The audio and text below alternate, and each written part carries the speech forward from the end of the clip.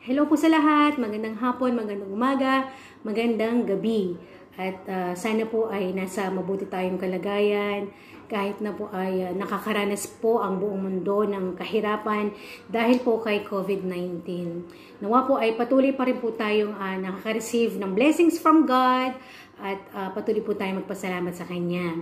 So, yun lang po ang tama nating dapat gawin ang manalangin at ang pag-asa po natin ay walang iba kundi ang ating Diyos. Ako nga po pala si Dalin, or you can call me Ate Dalin. Nag-isip po ako mag-vlog kasi medyo mahaba-haba po yung aming holiday dito sa Bahrain. So, 1 week po ang aming bakasyon, kaya nakapag-isip ako ng bagong gagawin. So, naisip ko po ang i-share sa inyo ang konting nalalaman ko sa pagluluto, para po sa mga mommies, para po sa mahilig kumain, at para po sa mga gustong matutong magluto. Hello po, bali ngayon po, nandito po ako sa supermarket. Bibili po ako ng ingredients na gagamitin natin mamaya. At ang niluluto ko po, at i-share ko po sa inyong recipe ay dessert muna po. Ito ay ang Tibuk-Tibuk. Sa kapagbangan po ito yung special dessert po namin. So, wait lang po. Nasa loob na po ako ng supermarket. At dito po, kailangan po naka-face mask po tayo. So, malapit na po tayo sa supermarket. Okay. Dito na po tayo. Dito po sa supermarket, kailangan po nagsusot tayo ng gloves. Plastic gloves for our safety. Ayun. At papasok po tayo sa supermarket at i-check nila yung temperature. See you later. Nandito na po ako sa loob at bibili na ako ng kailangan ko sa lulutuin ko ng tibuk. Hello po! Tapos na po kami sa supermarket. So, nasa bahay na ako at ready na magluto. Ito po ang fresh coconut. Yan po yung gagawin nating latik. At yung pong pigaan po natin, hindi po natin siya itatapon. Magagamit pa rin po natin yon para sa toppings po sa gagawin nating dessert ngayon na tibuk-tibuk. Ayan. Tapos meron po tayong half cup of white sugar. Siyempre meron tayong salt, yung coconut milk in can. Meron tayong cornflour. Any cornflour po, pwede po tayong gumamit ng any brand. Tapos, meron tayong nadek na 1 liter or 4 cups of milk para sa gagawin. Bali po, ito na po yung piga ko na coconut, yung fresh coconut. Ito po yung first piga. So, gagawin po natin ay, ilulutuin po natin yan hanggang maging latik po siya. Ito po, luto na yung ating latik. Ayan po. Iti-drain po natin siya. Magagamit din po natin yung mantika. Tayo mag-start na ihalo yung mga ingredients natin. So, first, yung 1 liter po na milk. So, yung 1 liter po is katumbas po siya ng 4 cups. So, yun po yung sukatan ko. So, 1 liter or 4 cups of milk. Full cream milk. So, ibubuhos na po natin siya sa pan.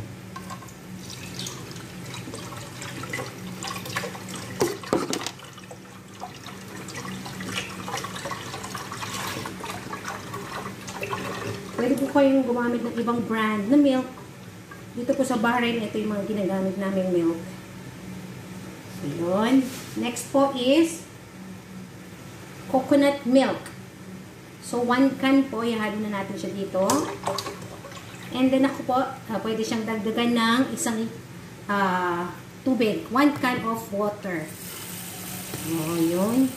Or less than 1 can. So, ito na po.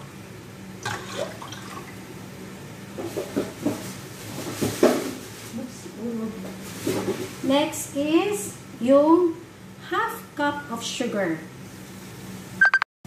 So, nailagay na po natin yung half cup of sugar. Ngayon po, 1 cup of cornflour. Ito siya.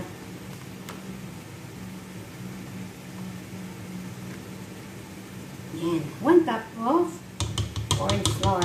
Next is 1 teaspoon salt. Ito po, 1 teaspoon of salt. Yan. Para mag-balance ng konti yung tamis at alat. So, ito na. Ang gagawin natin is, i-mix po natin siya ng, pagawin po natin lahat. Hanggang lahat po tunaw na lahat. Lahat. Kasi yung pag-mix ko. So, ito po, nahanap ko na yung whisk ko. Ito, panghahalo natin dito. Tunawin po natin lahat. Ayan po siya. Ayan, sa susunod, kailangan ko ng tripod. Ayan. Ayun. Kita nyo? Yung halo-halo. Halo-halo lang.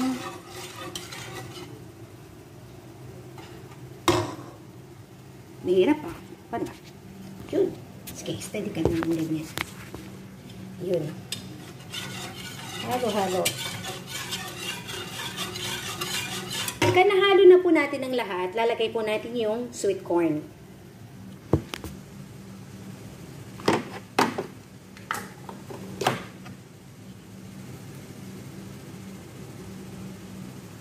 Ito po siya.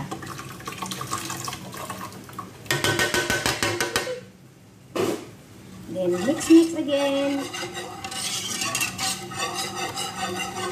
Ito po, kailangan muna malakas yung fire. Tapos, halo po tayo ng halo. Pagka medyo naglalapot na po siya, hinain po natin yung apoy to medium heat. Para hindi po masunog. So, ito po, malapot na po yung ating tibuk-tibuk. Ayan. Ayan po, malapot na po siya. Pero hindi pa po luto yan. Kailangan, pakaluto po natin siya. Pakahalo pa natin. Nasa medium heat na po yung apoy natin. Huwag po natin siyang titigilan na haluin ng haluin. Para hindi po siya masunog sa ilalim. Ngayon po, malapit na pong maluto yung tibuk-tibuk natin. Ito po yung coconut oil, yung mantika ng Latik. So, nilalagyan ko po siya para mas masarap siya. So, 1, 2, 3, 4 tablespoon po ng coconut oil para mas malasa. Tapos, halo-halo. Malapit na po itong maluto. Ito siya, oh. Uy, kabasik. Ngayon po, luto na ang ating tibuk-tibuk. Papatayin ko na po yung apoy. Dapat ganito po siya.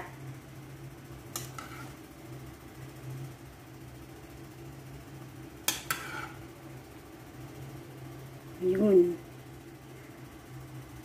Dumidikit na dun sa ano matawag dito? Whisk wire.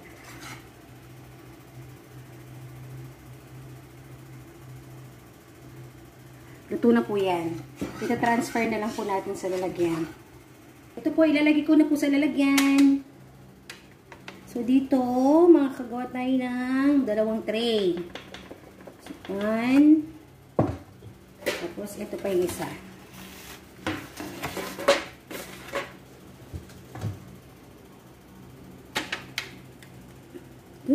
Yan. Ito. Sarap po ito. Creamy, tibuk-tibuk. Wala pa po yung toppings niya. Bali, palalamagin po natin to, tsaka natin ilalagay yung topping. Hello po! Ito na po ang ating finished product na tibuk-tibuk! Yay! So, ayan po yung toppings niya. Meron po siyang cheese. Cheddar cheese po yan. At saka yung Latik. Ay, naku, try niyo po ito. Promise. Di kayo magsisisi. Diba? Pwede mo na siyang pang-gift. At madali lang po siyang gawin. Mix-mix lang. Hanggang maluto. Yummy. Maraming salamat po sa panonood nyo sa aking video at nawa po ay meron kayong natutunan kahit konti. At please po don't forget to like and subscribe po sa aking YouTube channel. Wow! At ang pangalan po ng YouTube channel ko ay Dalin's Kitchen. So, God bless po! Bye-bye!